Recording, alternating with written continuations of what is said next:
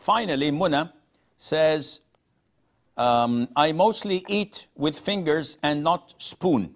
So the right hand is obviously dirty.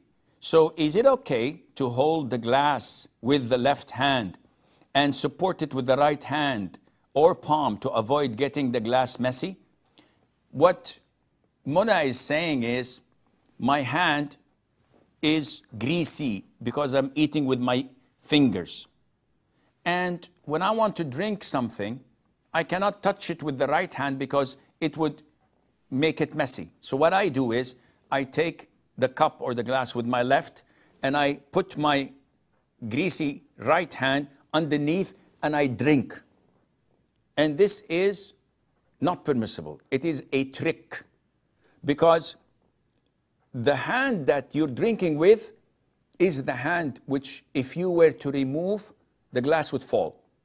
So if I removed my right hand, I still can drink.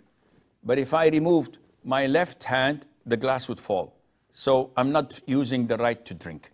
This is just a trick to bypass the prohibition of drinking with your left hand, and Allah Azza wa Jal knows best. And